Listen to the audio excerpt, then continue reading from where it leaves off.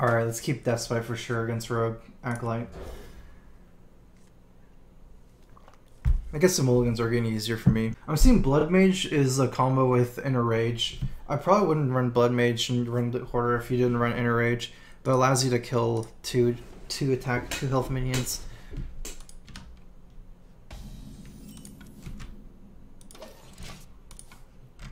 It's always decent with Execute, I mean, Whirlwind. I don't know if this is right, but I'm going to save my Armor Smith here. With this hand, I might even save my Acolyte, play it more control. I think, yeah, the list is more, a little bit more reactive as well. Is this kind of... So the only thing I'm thinking here is, do I really need to play something? Because if he plays the mech that buffs other mechs, +2/+2, it'll be a 5/6. That's a problem for me. This is not going to help though, I have to go face. Oh. Come close and listen. Probably, it doesn't have to trade it like if I want to kill it. Actually, I have to kill this one. That's pretty good, at least being with a 4/2. I really do prefer using Frothings for burst. I guess I'm just gonna have to play like this though.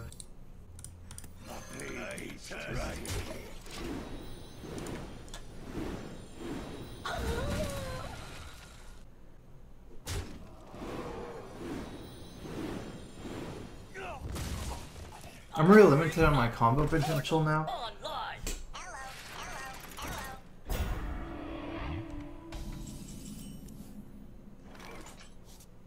Oh, that's a pretty good one.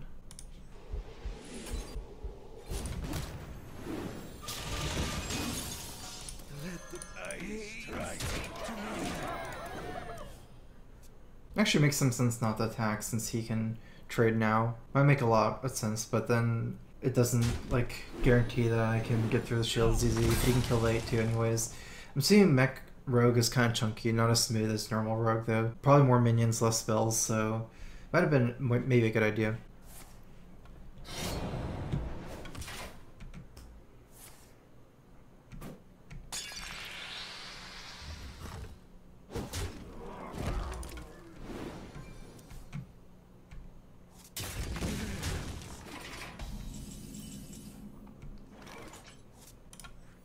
I can't really predict this deck going past turn 6, honestly. I predicted like Darren Sensei, but other than that I don't have a good read, so I'm not going to really play too much about the read, like despite try to kill something here. Yeah, it's fight for tempo, just like as much as possible. I don't really, like, setting up the whirlwind for after, right before Dr. Boom seems a little bit weird too. Since I don't really want to kill my own Doom bots.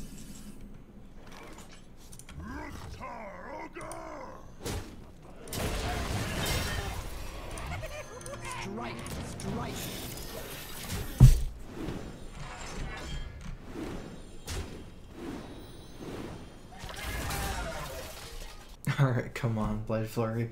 Give me that armor. It's still good for him though.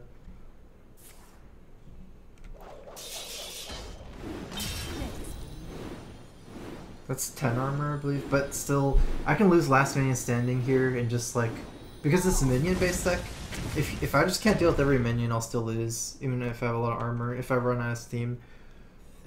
This guy's toast. It's like he's out of steam too, though. Dr. Boom really helped, just like a big minion. I can whirlwind attack this, try to save it. You know what? It doesn't even make sense. Let's just go do this. Full yellow mode. Actually makes more sense. I can't save my Dr. Boom anyways. I'm just gonna get as much face damage as possible. I have double War Song. I should be able to kill him with Patron or something. With the Whirlwind, War Song, 2 Whirlwinds. That's pretty much lethal. That's different.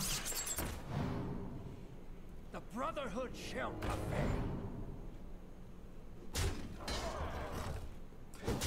I have a decent amount of lethals, actually. fact, I'm not even sure if that's not lethal. 1, 2, 3, 4, 5, 6 damage from my hand, plus the whirlwind or dust bite. That's 10 damage.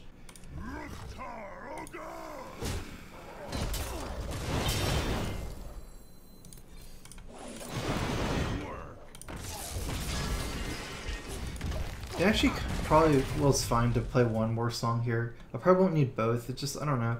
Could have gotten 2 extra face damage. Otherwise, like, I don't know what I would do. Slowly die, let the board hit me, and try to draw top deck Grom or Grim Patron.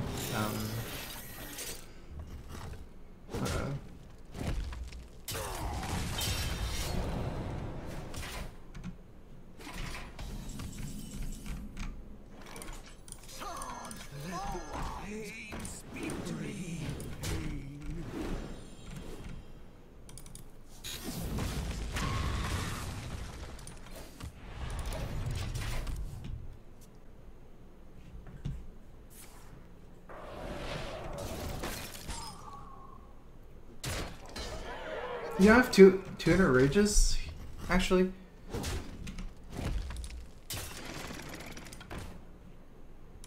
I can fix anything.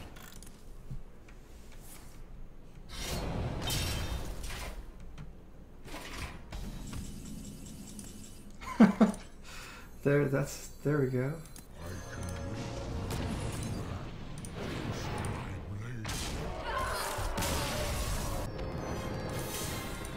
Playing both Frothlings early has did leave me kind of sick feeling about it, because I almost feel like maybe the game plan wasn't that great, and I should have tried to combo him down Warsong plus the Frothlings. Instead I used it for tempo on turn 3. Yeah, probably would have died, huh? I guess that's kind of a weird deck, because normally against tempo decks, you can play Frothing and then just win with Grim Patron. Like, for example, against Druid or Zoo. If you get enough patrons, they can't come back. But Rogue is a special case in which they can Blade Flurry as well. So I guess it's really good that I had deck lists like this, because I actually had the Dr. Boom and Grom, so... I'll show them. I'll show them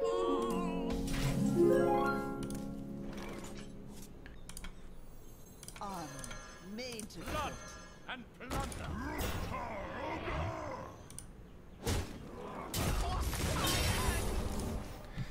I was actually tempted to like hold one of the cards here for Mirror Entity, but I don't think it's good to hold one of the cards for Mirror Entity. I will just have to, I don't know, deal with it later maybe. Powering up. Portals online. I mean, from what I've noticed though, Patron doesn't really... Mirror Entity is pretty shit against Patron. Most of your individual minions are so weak, like even Patron, you can just go for it and just kill it. Another thing is, like, I play like Warsong Patron on turn 8 with the Mirror Entity, and I just like get an extra Patron because the Patron kills Warsong. Alright, so I have an option of interraging this to 3/3. But that doesn't make that much sense since like this trades perfectly anyways here. Let's check for duplicate.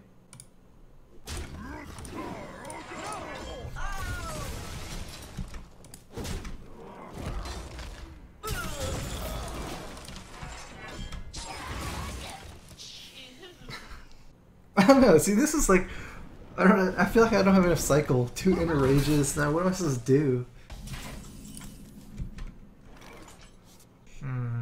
I probably want to cycle my own Blood Mage ASAP. Doesn't seem that bad to give him a Blood Mage, honestly.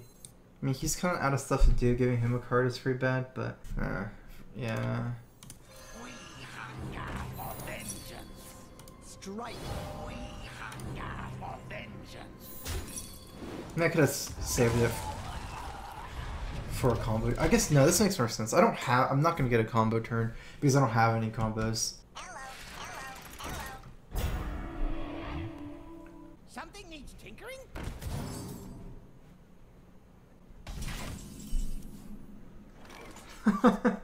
Oh, that's why I plan to rage. I guess I can just play in a way where I 100% win this game. Unless I get Flame Strike. Probably fine. If I get Flame Strike, I lose. Let's get rid of this. I can't have spell power here. Or I'll kill my own Grim Patron. So, double inner rage.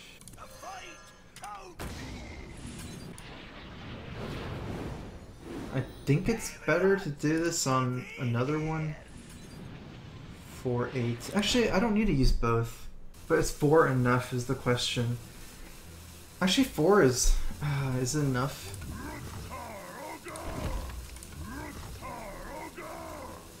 Alright, 4 and execute.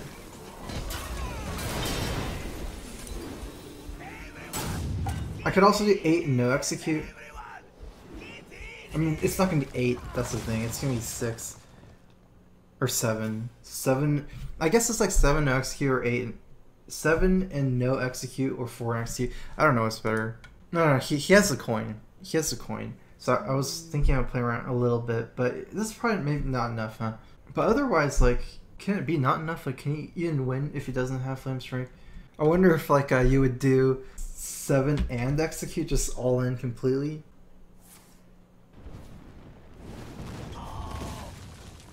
I guess execute doesn't make sense to hold back. Even if you get Flame Strike, you want to execute it the turn after, like, anyway, so, yeah. Especially at low ratings, I see I see Flame Strike being more common than it should be in Mech. Alright. I guess I still have to enrage. Like, these are things that, I don't know. It's...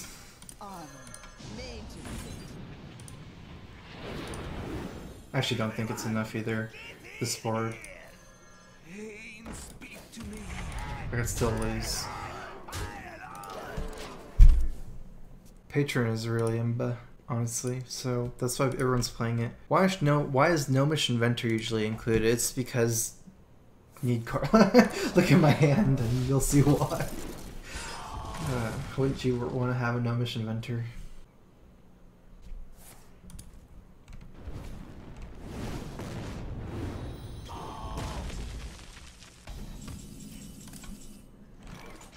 No way to damage anything else.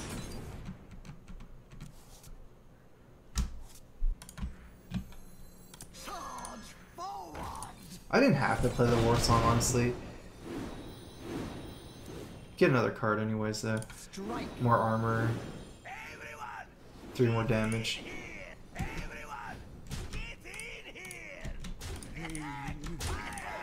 Might as well go all in. I'm not too close to losing this game because this 3-1 is useless. Without commanding shout, a 3-1 patron is not any different than a 3-1 of any minion. It can never survive damage. So it's really only this is my last patron. If he just frostbolts it, I guess he's already used 2 frostbolts, but say just fireballs it, I can potentially lose. I want to just go all in, get as much damage as possible.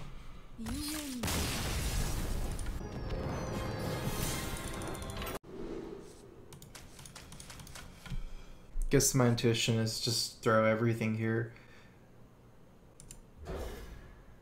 Armorsmith against Zoo is not as good as not even close as good as against Hunter, because Zoo doesn't really have 1 health minions anymore.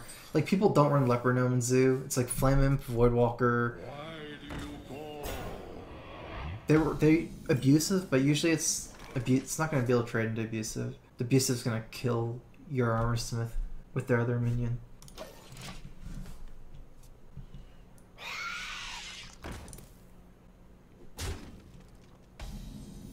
This is a really awkward hand. 2 whirlwinds and execute. Need to cycle this hand for sure.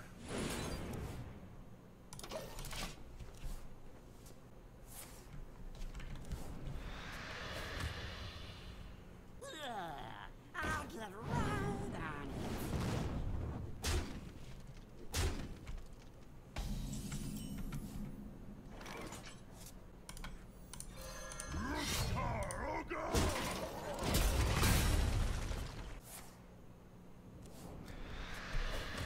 Honestly, I don't know if it's because people don't know how to counter Patron, but honestly, it's probably just strong. It's not really just because people don't know how to counter it. Yeah, this is good. I'm gonna draw first.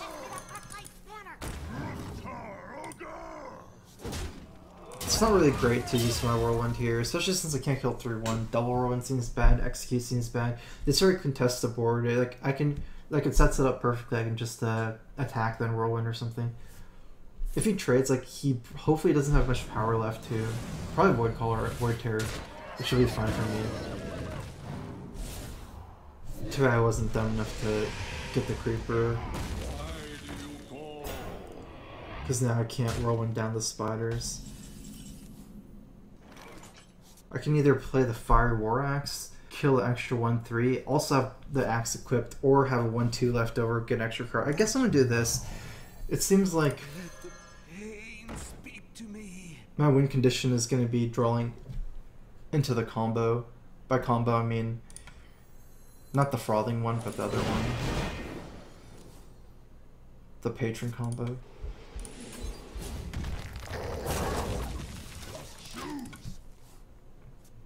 Especially if I can survive a turn where I play Emperor next turn, and then I can combo the Grim Patron with War Song and cheap backup. That seems like the best way to win this game.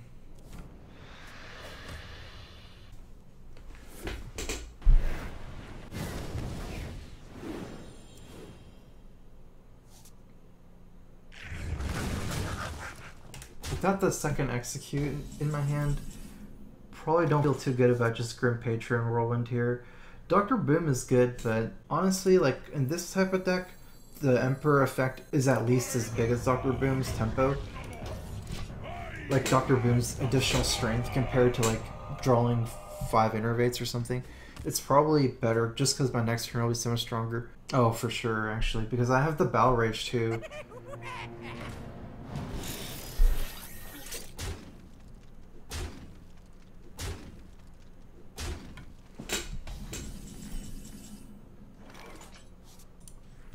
Grim Patron, Blood Mage, Acolyte. Alright, I'm gonna try this. It could go bad for me, honestly. I wonder if there's a better way with Fire War Axe. Doesn't make much sense.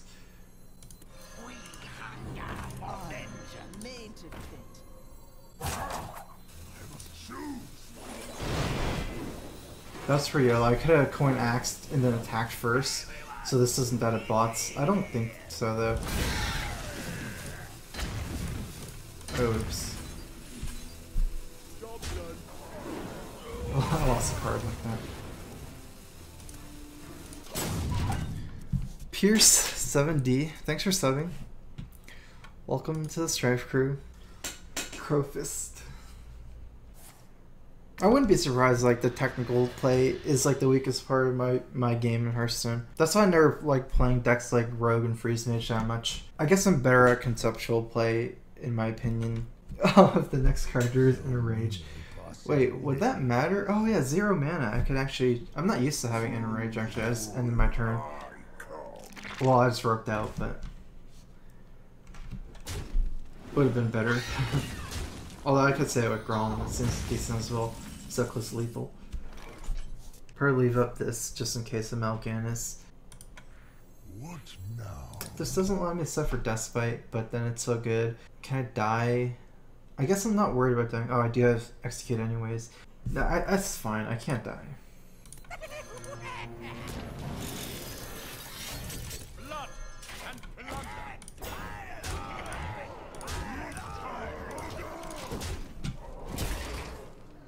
It should be almost impossible to die here. And he's almost certainly dead next turn. That's fun.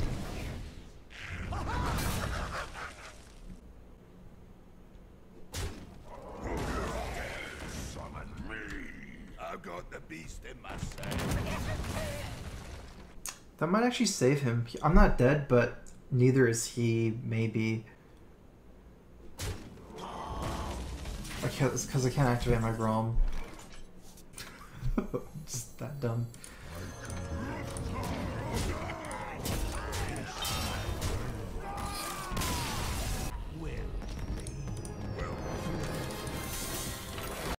There's no such thing as mid-range Demon Lock anymore because the differences were kind of minute to begin with from Zoo.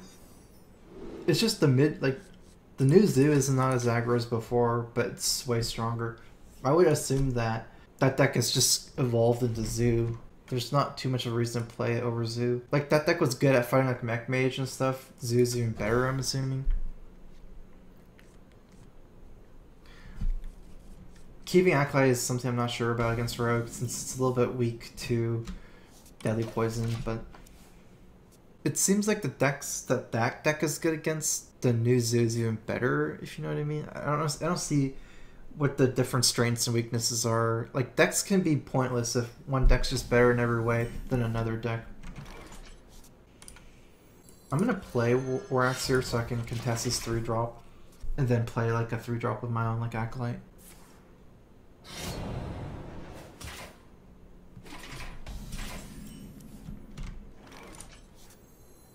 Let the pain speak to me. Kind of like maybe give away I don't have Fire Warax. Why would try to make other decks viable? It's better in every way. Okay, yeah, it is important for me to save Frothing. I'm gonna play that way. I'm not gonna play Tempo Frothing. Probably slam this guy. Oh, that is weird. Okay, so this just makes more sense still.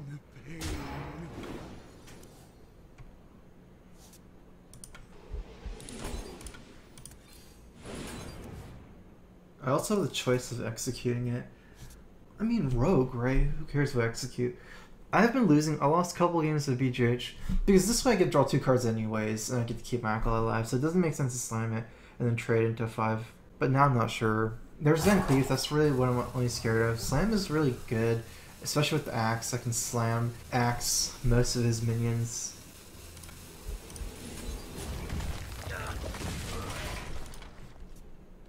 Can't play a Dex game 3. Okay, I see what you mean. No, but that doesn't make sense. That doesn't make sense if it's the same class, like Zoo and Demon Zoo. That only makes sense because you can't play Zoo and Demon Zoo either. Second for only 2 Grims. I guess I'm not used to using Grim for face that much. I guess for Alm too. Alright, so probably want to not use... None of my guys are mechs. I guess just slam. Maybe trade off everything. I guess at that point then it would make sense to just play Frothing? Wait, I think at this point, no, I'm not going to play it for sure. No. I think even if I would last turn, maybe if it's correct, I don't think it's correct anymore.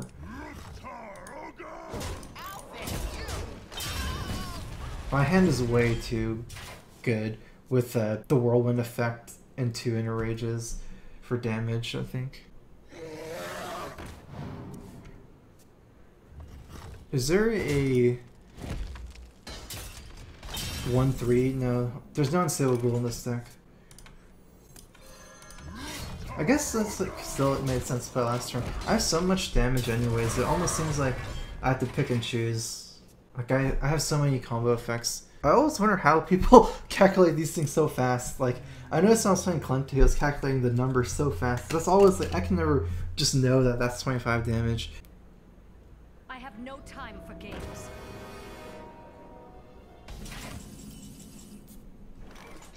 Oh yeah, wait, I didn't think about lethal. If not, I'm just gonna attack it. Warsong, Frothing, attack. It's 4. Oh, that's not nearly enough with the Whirlwinds. I don't even have to think about that. This should be fun. I want to play as many minions as possible here. And then Grom next turn. Get in 12 damage. Yeah, I think so, actually.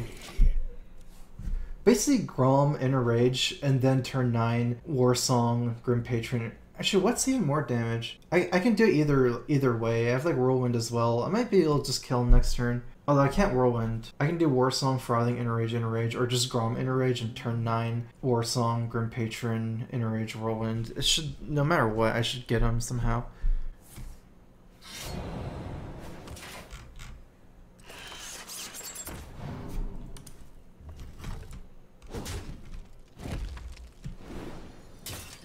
This guy's toast. He has 3. There's 3 minions left on board. That makes the Frothing plays a lot more damage. Alright, so let me see how I can do this math here. Oh, I don't have Frothing anymore. How do you do this math? No. 3, 2 Inner Rages, 9, 10, 11, 12, 13, 14, 15. There's no whirlwind effect. I'm trying to think if there's like a math cheat you can do or something to make it easier. Armor made to fit. Hey, give me a minute.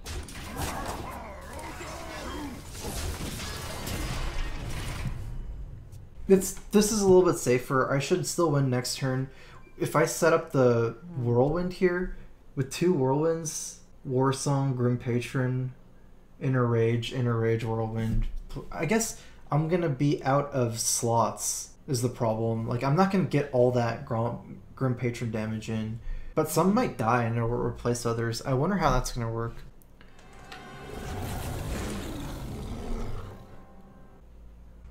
No, yeah. Well, this is a move I saw too. I just didn't see that while I killed it.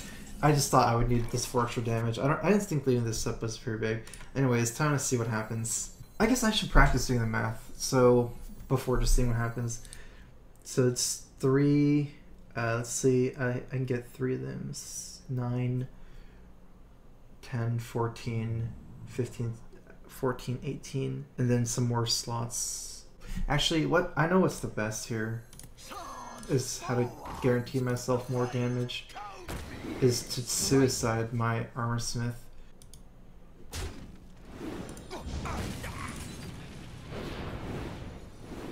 Everyone, get in here! Everyone, get in here! Actually, this might be better.